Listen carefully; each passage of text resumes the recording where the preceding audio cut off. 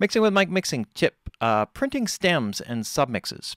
Quite often I think there's a lot of confusion about how to manage and deal with printing out the mix. And well, this is not a completed mix. We'll get an idea here from this basic example of how printing a stem or a mix will work. The first thing that you start with all of these things is working within the three-tier mix structure. And this will help to make printing stems and mixes work really well and efficiently. So what does that mean? What is the three-tier mix structure? The three-tier mix structure means that when you are organizing your tracks, you're basically organizing them into different sections. So over here on the left, I have what I call, this is going to be my master fader, right? So this is going to be the master fader. And then I'm going to have a series of stem masters. And those stem masters are going to be drums, in this case, guitars and keys.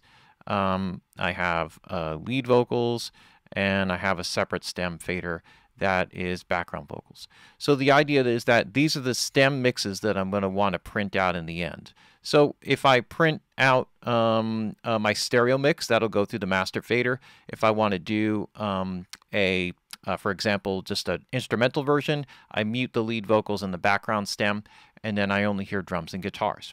Now, where it gets a little bit tricky is in the signal flow of the individual faders. Because if I have a series of drum faders, and let's just say that I have these 5 drum tracks, and then I also have some effects channels. Okay, so if I were to pick another color here, and these are my effects channels for drums, when I route these out, I'm very careful to make sure that these guys all together, right, including those effects channels, get routed into the stem. Okay, so these effects channels are not used by any other instrument or guitars.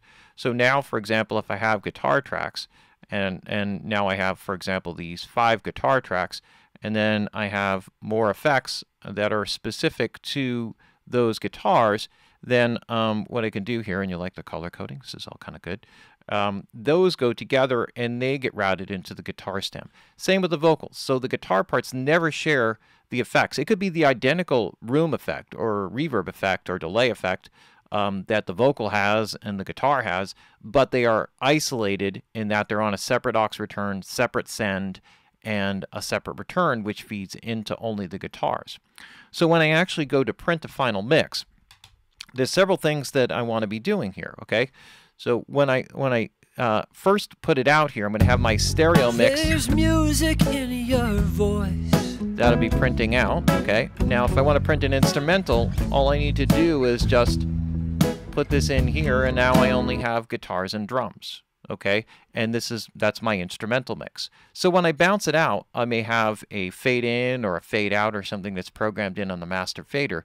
So when I print, and I also have processing, right? So I have stem processing with compressors here, and I have a mix bus compressor. And in this case, just a little L2.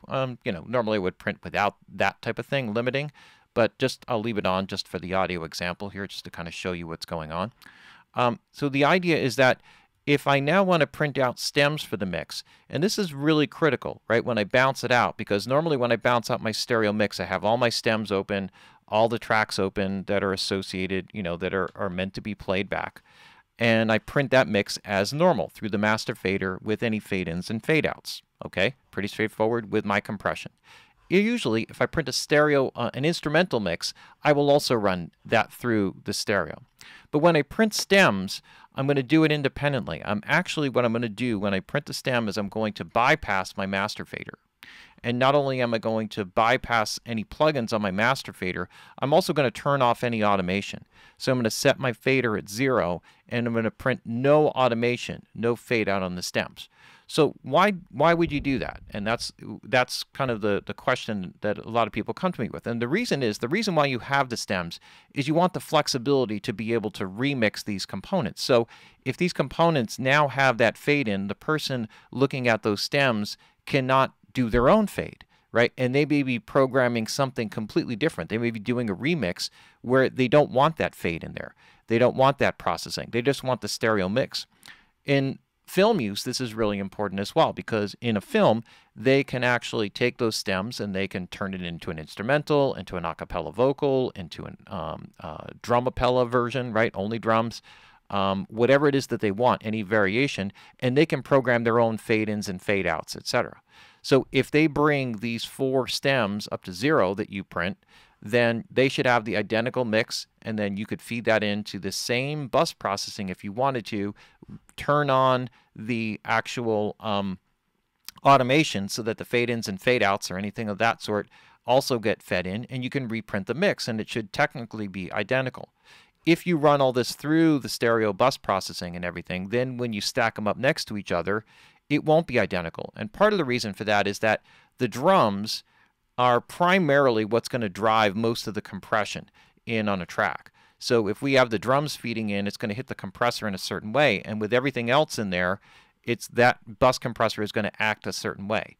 But if I'm only feeding a cappella vocals, this is not nearly going to compress as much, and you're not going to get the pumping and breathing movement of the compression really making this drive when you print the a cappella version. So they're not going to be identical, okay? And then if you do it that way, then you get into all kinds of sophisticated side chaining of getting everything to go through pre-fader, so you're getting all that pumping movement, and then it just kind of gets to be crazy. It's much easier to print the stems independently. So now if I want to print my drum stem, I do a bounce to mix, and when I bounce to mix, I've bypassed my automation. I'm going to bypass all my plugins here, and I'll just go straight to the shortcut. And then I'm going to make my bounce source. I could also set my bounce source to be the bus. Okay, so I could, if my stem is bus 1 and 2, I could set my bounce source to be bus 1 and 2. And then that's what the output mix would be. And then I want to print it at the same sample rate and bit depth as the session is. Okay, so I'm not going to dither it down to 16-bit. I'm going to leave it all at 24-bit, 44.1 or 88.2 or whatever the sample rate of the session happens to be. When I go to print the next version, I do the same thing. And I print everything from the very beginning of the session all the way out to the end until the last bit of audio. So the idea is that if I stack all these up at the beginning of a brand new session, then everything is going to line up perfectly. Okay, very important. Now, I'm always going to keep my stem processing in, okay, for this, because that I've worked on that sound and all the effects and everything are keyed in there, and that's part of the whole vibe and the overall sound. The only thing that I'm leaving out in printing the stems is the master fader and the activity there.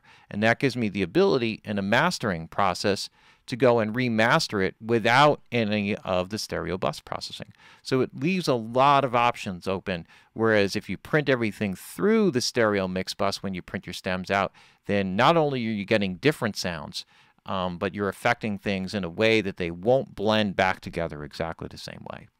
So that's the basics of how to print mix stems and submixes. So when I say stems and submixes, they're basically the same idea or the same thing. Sometimes in printing mixes, there are things like vocal up versions and vocal down versions and things like that, or guitar solo instead of sax solo, or you know, the guitar solo up a dB, and those get printed as like a normal final mix. So there's nothing different about that.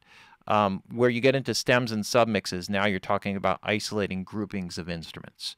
And that, so you have to be very careful, make sure your edits are clean, especially on vocals, because when you do those a cappella versions, all that bleed in the headphones in between that you don't hear in the full mix with all the instruments comes blaring through like crazy. So make sure you clean up your tracks with your edits and stuff like that. And there you go. There's your Mixing with Mike mixing tip on printing stems and submixes.